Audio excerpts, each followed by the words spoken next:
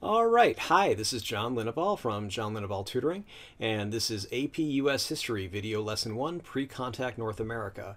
Here's my contact information if you want to contact me, and please, if you like this video, do subscribe and do thumbs up, give it a like, and share it with anyone you can. Thanks.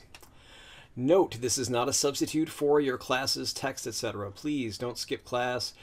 Don't ignore your teacher's class texts, handouts, whatever, because while this is based on Barron's AP United States History Review Book, 4th edition, and Princeton Review's AP US History 2019, as well as my general knowledge of US history, things I've looked up on Wikipedia, etc., it's not a substitute for whatever your teacher is going to ask and wants to emphasize for his or her actual tests besides the AP US History test. So please read your text and pay attention to what the teacher says in class. Now on with the show.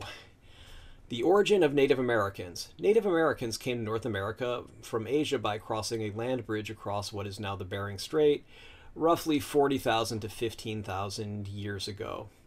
So sometime during that time, as the Ice Age ended, sea levels rose from the melting ice sheets covering that land bridge, thus creating the Bering Strait and making it impossible to walk across. Once across the strait into present-day Alaska, some settled there, and they became the Inuit or the Eskimo. The Inuit people basically look like Asian people, like you see in this background picture here, because they essentially are. So let's move on. Native Americans roamed and adapted to various areas. Obviously, most people who crossed the Bering Strait didn't stay in Alaska, otherwise there would have been just very few Native Americans when Columbus landed, etc. So, but we can see here is the Bering Strait right about here. Here's where they would have crossed. Anyway, let's move on.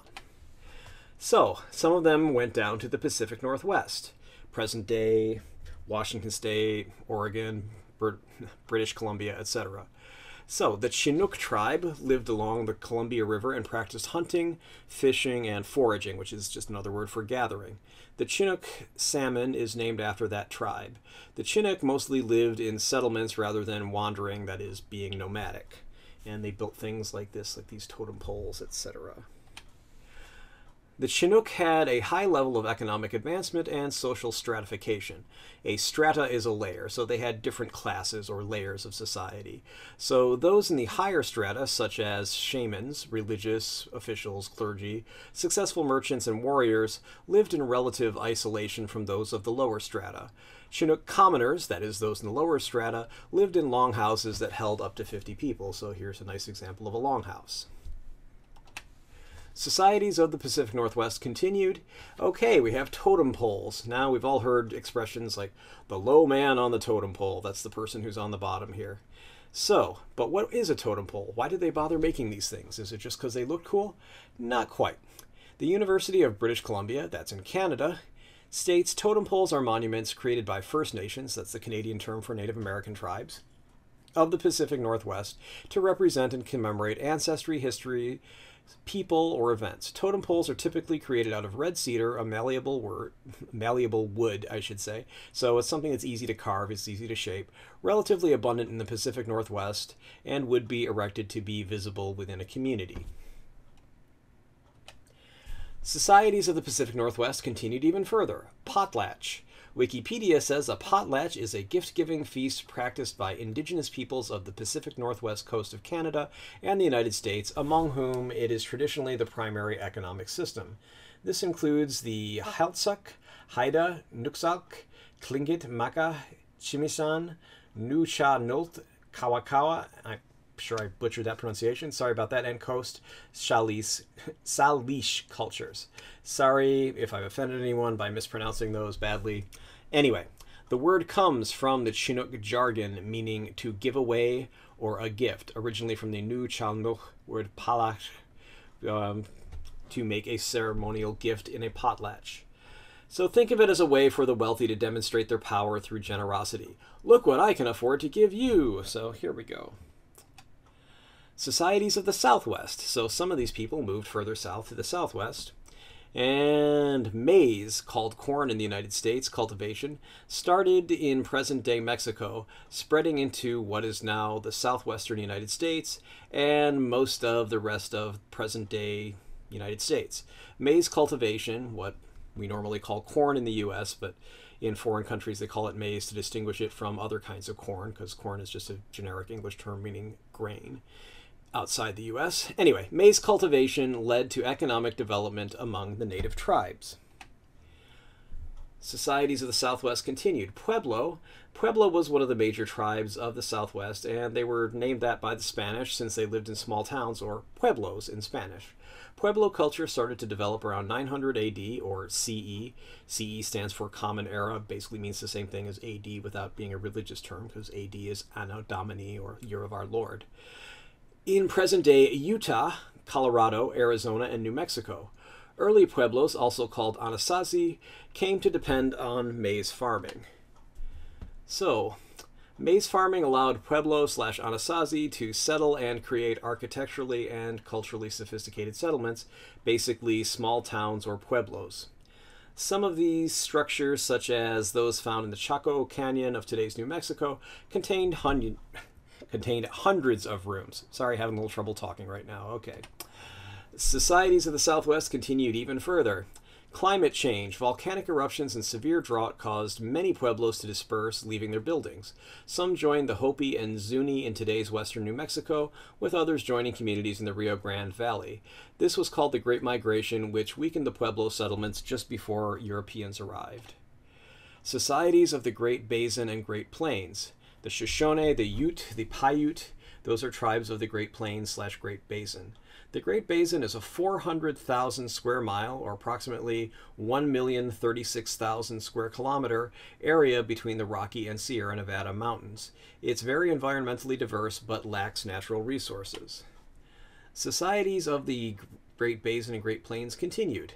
The temperatures rose about 5,000 years ago, and that dried the west out, made it a desert. So the climate led to a desert culture among the natives.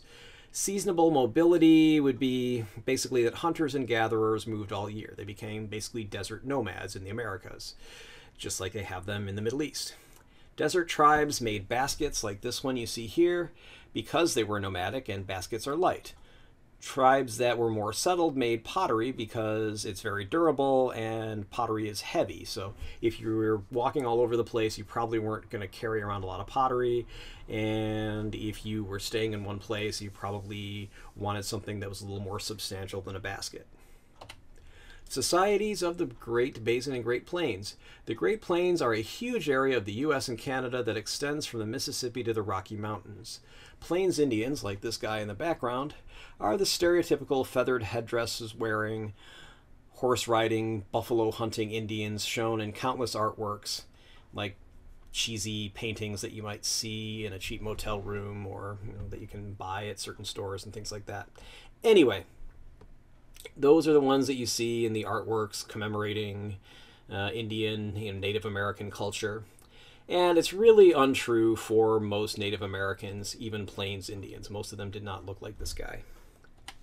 Societies of the Great Plains continued even further. Plains Indians did hunt buffalo, but did it mostly on foot. One reason is that horses, while originating in North America, were extinct in North America until reintroduced by the Spanish. And the buffalo hunting tribes, the Sioux, the Blackfoot, the Cheyenne, Arapaho,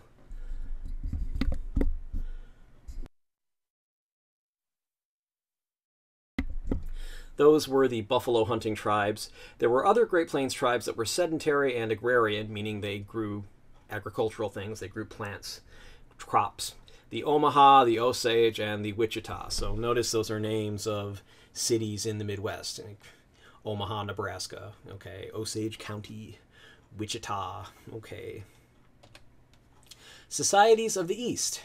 The Algonquian peoples, the Algonquian language group, lived in what is now the U.S. East Coast and the Great Lakes, St. Lawrence River regions. Think New York State. Atlantic Coast Algonquians hunted, fished, and farmed maize.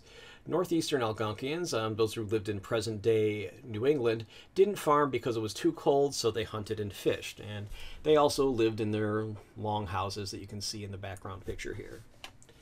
The Iroquois Great League of Peace, another society of the East, in what is now New York State, groups of Iroquoian-speaking peoples formed a confederation, the Iroquois Confederacy. Those tribes were the Mohawks, or the Mohicans. You've heard of the Last of the Mohicans. You've heard of the punk rock hairstyle, the Mohawk. That's where they got it from.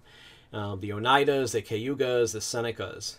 They are believed to date back to at least the 15th century AD or CE, also known as Haudenosaunee, which are the people of the Longhouse. That was also my Order of the Arrow. They were called the Haudenosaunee because I'm originally from Western New York.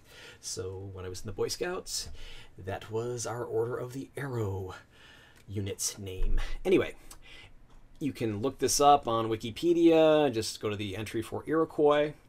The League was formed to prevent infighting, and it created a powerful political force. For example, it could resist attacks from outsiders, including Europeans after contact. Could also be other native tribes that maybe weren't so friendly to the Iroquois. They would have to deal with, you know, basically 4 tribes instead of 1. If you want to contact me, you can contact me on Facebook at www.facebook.com/LinneBallTutoring. You can contact me on Instagram at www.instagram.com, JohnLinneballTutoring, john.linneball.tutoring. You can call me or text me at 415-623-4251. You can email me at john@johnlinneball.com. And you can find me at my website, www.johnlinneball or www.johnlinneballtutoring.com. All one word, doesn't matter, they take you to the same site. And testpreparation.locals.com is my locals.com site. I'm still in the midst of putting things up on there. There's a few technical things that I have to get around, such as a half-hour limitation on videos. So a video such as this one, I might have to split in half just so it will actually fit on there and I won't exceed any limits. And if you want to send me postal mail, you can mail John Linneball Tutoring at 1859 Powell Street, number 109, San Francisco, California, 94133. Did you find this video useful? Please like it and subscribe to my channel. Neither one costs you anything. You'll be alerted about my new videos. Why do I care? Well, it's simple. YouTube doesn't let me share any ad revenue unless I have 1,000 subscribers and 4,000 hours. That's 240,000 minutes of view time in a year. While many people are watching these, I don't have 4,000 hours of watch time in the last year. I also still don't have 1,000 subscribers at this time, although I'm getting close. For the same reasons, you are not only welcome, but encouraged to share links to this video, put it in playlists, etc. I'm always happy to read and respond to constructive criticism or suggestions for new videos. I'd appreciate your input. I reserve the right to delete comments from and block those who specialize in destructive criticism, trolls, or things that are off topic, things that are posted by spammers and disturbed people. Anyway, thanks for watching. Have a good day.